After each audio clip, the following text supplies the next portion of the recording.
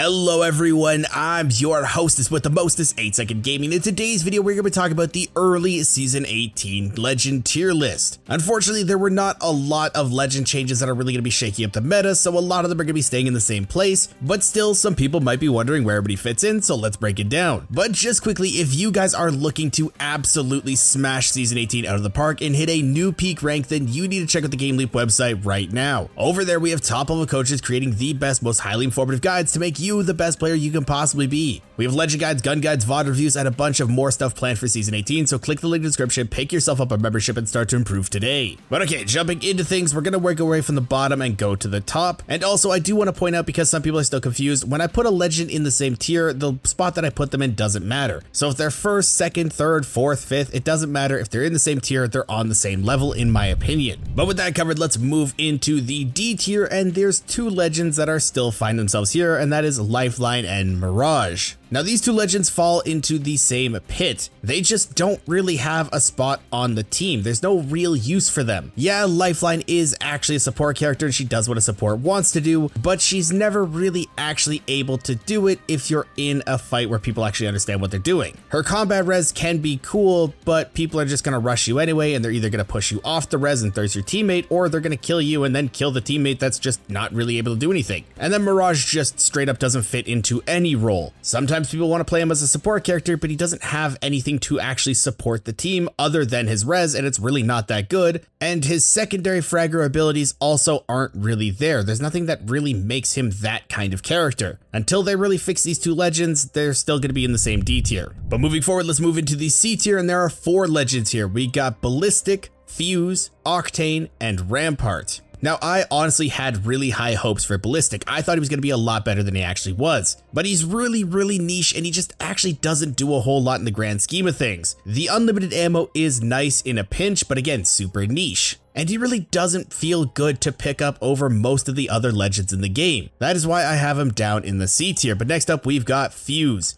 And Fuse is one of the characters that wants to create chaos. He wants to make sure that people aren't able to play in the same spot for very long. But right now in Apex, the fights are extremely deathball-y. People just want to run at you. A whole lot of times, they're not actually going to be playing the same position over and over and over. And if they are, you should probably be taking advantage of that. So Fuse is trying to create chaos, but he doesn't actually get to do it in the way that he wants to do it, and it's just weird, and he doesn't actually have a whole lot of usefulness, so his C tier is where he finds himself. Next up, we have Octane, and I know a lot of people that are playing Octane are going to be screaming, but just listen to me. This tier list is based off of how useful you are in the meta, and right now the meta is based off of how much utility teams have in fights. Octane does not bring a lot of utility. His passive doesn't help the team, his tactical doesn't help the team. The only thing that helps the team is his jump pad, and there's better options out there. Is Octane good? Yes, for the very small percentage of the player base that can actually utilize his movement fully. If you're playing against an Octane that knows how to do all of the movement techniques, if you're going up against somebody like Lemonhead, then yeah, Octane is amazing. But for the vast majority of the player base, he's not actually that good, and for a team comp, he's not that good, so that is why he's in C tier. And the last legend in C tier is Rampart. Now, Rampart is actually getting a buff in Season 18 because the Spitfire is receiving some buffs, and if Rampart gets her hands on a Spitfire and gets to sit behind her wall, she's going to be sending so many bullets your way. But the issue is actually being able to set up and get to that point where you can actually hold your walls. If you're playing against a team that actually understands what to do, they can counter you so easily, and you're actually not going to be doing a whole lot. And Rampart has to be playing zone for the most part. She wants to be able to get to a building, she wants to set up, so if you're playing anything other than zone, she's losing a lot of effectiveness. I would say at this point, the only really good thing about her kit is Sheila, and again, that's super counterable because she's very slow, it has the wind-up time, you get to see the laser, you know exactly where she's looking. There's a lot of stuff that you can do, so C tier is where she finds herself still. But that's our C tier done and covered, so let's move into the B tier, and there are 6 legends finding themselves here. We've got Ash, Crypto, Mad Maggie, Pathfinder, Valkyrie, and Vantage. Now, for people that have been big fans of this channel for a while and have watched most of the tier list, you'll know that I actually have a pretty soft spot in my heart for Ash. I used to think that she was such an underrated character, but she's just continued to fall in the meta and her usefulness. She was a great alternative to Wraith when Wraith wasn't in the best of positions, but Wraith just continues to receive buffs, and she's already a fantastic character. So that just lowers Ashe's usefulness. Can Ashe be super aggressive and be an off-angling secondary fragger? Absolutely. But with a bunch of other off-angling secondary fraggers that can do exactly what she can do, there's just better options out there, and that's why I'm putting her in the B tier. Moving into our next legend though, we have Crypto, and Crypto is in one of the weirdest spots right now. Crypto is actually extremely strong when he gets to do what he wants to do. He wants to go to zone, he wants to play on his Game Boy, he wants to sit in a building. And yes, ranked is a little bit more like that with more emphasis on placement points and people actually going for more endgame stuff, but fights are super weird. People will push buildings without really understanding why they're pushing the building. They just see you, they see that you're holding it, and they want to take it. It's in this really weird state right now. If people start to play a little bit more passively and allow you to actually play in the building without trying to take it from you, then Crypto would be in a lot higher of a position. But right now, you'd rather just have a little bit more utility to hold that building, something like a Catalyst over a Crypto. So he does fall a little bit in the meta, but he is still pretty strong. Moving into our next legend though, we have Mad Maggie, and she was on the receiving end of a nerf for this season,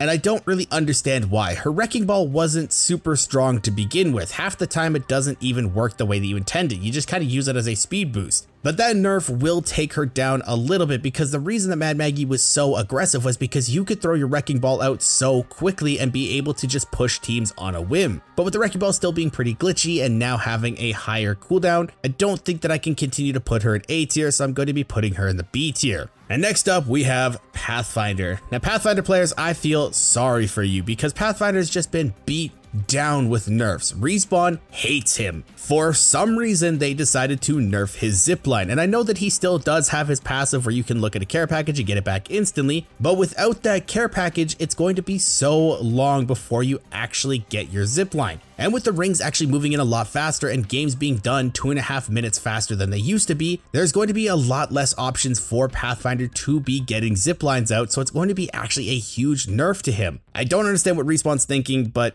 I can't justify putting Pathfinder anything higher than B tier right now. Next up though, we have Valkyrie, and Valk is another legend that's just been getting hit by nerf after nerf after nerf. And with the introduction of evac towers, there's even less of a need for a Valkyrie on your team. She is still good in some pretty niche circumstances, but there's again just other legends that do what she does better, and the only really unique thing that she brought to a team was her ultimate, but now you can just evac tower, so there's a lot less usefulness for her, so she does fall in the tiers, and that's why she's in B tier. And the last legend in B tier is Vantage. Now Vantage actually is probably one of the most slept on legends in the game. A lot of people really underestimate how strong she can actually be. You have a free sniper rifle that does a massive amount of damage. I can't tell you how many times I've been sitting on her, I've been looking at a team, and I hit them with my sniper rifle and they just continue to peek me and give me a free kill. Her sniper is pretty strong, and Echo also allows for some pretty good mobility, and she can get a ton of information to her team, so she is going to be a middle of the pack legend, and that's why I have her in B tier. But now that we have those covered, let's move on into our A tier characters. Getting things rolling in the A tier though, we have Catalyst. And Catalyst is really good at funneling people. She can stop deathball pushes by blocking off doors. She can make people go where they don't want to go because of her wall. She can actually play around with the way that teams want to push you, and she does it very effectively. She also doesn't really stop your team or hinder them at all because they can still open the doors, they can still take down your barricades, they can go through your wall. There's a lot of stuff that Catalyst can do that helps her team, and she has so much utility at her disposal. This season, I don't think Catalyst is going to fall any further in the tiers. I think she's going to be a really strong A tier legend just because of how good her kit can be in a lot of different fights. Moving forward though, we have Horizon, and Horizon is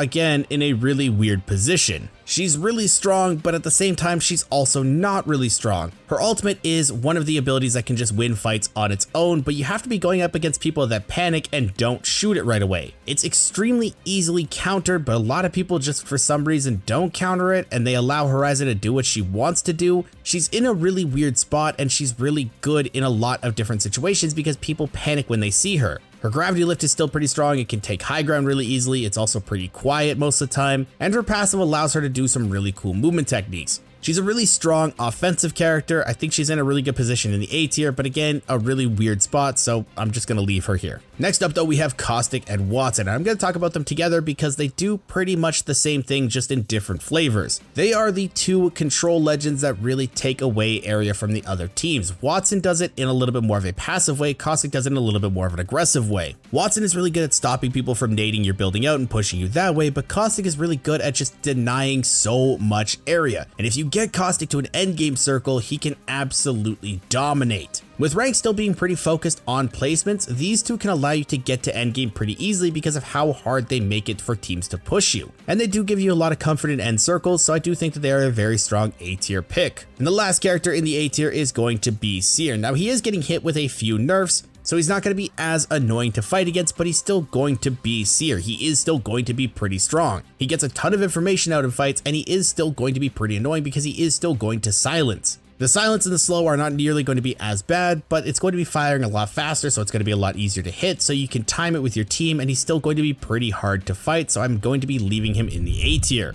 That's our A tier covered, so let's move into our next tier, which is actually the secretly broken tier. And there are two legends going into here. There's Gibraltar and Revenant Reborn. Now Gibby has a weird history with Apex. When it first came out, he was awful, then he was good, then he was kind of mediocre, but now he's actually going to be pretty strong again. He's going to be going back into a pretty strong spot in the meta because a lot of his counters are not going to be seen as much or are just completely gone. And with the buffs coming into shotguns, bubble fighting is going to be a lot more viable of an option now. On top of that, he also did get a buff to his defensive bombardment, so you're going to be able to use that a lot more often. It's a pretty strong ultimate. It can do a lot of different things. I think Gibraltar is actually going to be a very slept on pick, so if you're looking for a strong defensive type character that can support, try picking him up. And next up, we have Revenant Reborn. Now, usually when we have a new character come into the game, they are always going to be broken on some level because usually people don't really understand how to fight against them, so it allows them to get away with stuff that they shouldn't actually get away with. But with Revenant, it seems like his kit is actually going to be pretty overpowered. He's going to be able to do a lot of different things because now he's going to be more of a secondary fragger who takes off angles and plays a little bit more selfishly. His kit is completely designed around that, and I think it's going to be really good for him, and I think a lot of people are going to be struggling with him early on in the season.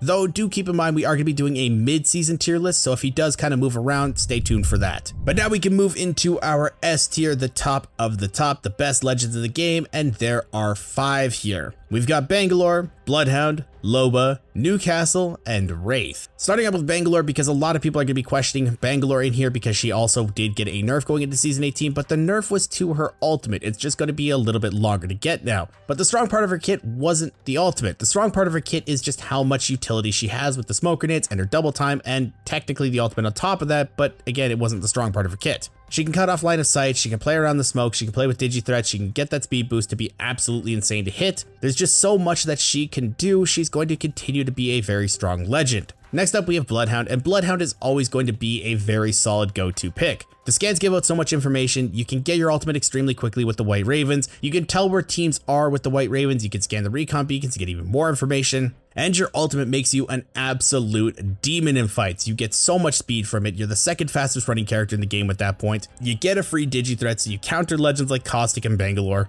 There's just so much packed into that kit, it's hard to not be S tier. And speaking of getting so much value from a kit, we gotta talk about Loba. Loba does so much for her team no matter what playstyle you have. If you want to play zone, cool, you can get a bunch of ammo and meds from Loba so you can continue to poke, let people know where you're playing, hold your position extremely well, and not be afraid to take some certain fights because you have the ability to refresh all of your ammo and everything like that with Loba. But if you're playing Edge, she can be highly aggressive, taking off angles, braceleting back to her team when need be, and still get you a ton of stuff with her black market. If you're in the middle of a fight and you run out of ammo, you slam down a black market, grab some ammo, continue to fight. She can do everything and she looks good while doing it, so definitely an S tier material pick. Next up, we have Newcastle, and again, for the people that have watched this channel before, you know I love Newcastle. He didn't receive any changes. He's still going to be as strong as he ever was. He's going to continue to be a really good S tier pick, and he might actually be moving into S+ if there was an S+ rank because of the changes to shotguns. He loves to play with shotguns because of the different abilities that he has in his kit. If you slam down a wall next to a team and you start to play your shotgun around the wall, it's going to be doing so much damage. Newcastle is still going to be such a strong pick. And lastly, of course, we have Wraith, the queen of the portals, the legend that has always been strong in Apex's past. She did go through a weird phase once, but she was still a good pick. And with the buff to her portal, again, she's still going to be amazing. Wraith has always been in such a good spot. She's always been such a good legend. You have a get out of jail free card. You can play extremely split for your team. You can get them from point A to point B extremely safely because when they're in their portal, they're immortal. There's not a whole lot that I can say about Wraith that hasn't been said already because she's just always been in this top tier spot. But let me know if you guys would change the positions in comments down below. And if you guys want to stay up to date with the latest greatest Apex Legends tips, tricks, and news, don't forget to smash that like and subscribe button. Thanks all for watching. Once again, Gaming, and I'll see you guys in the next one.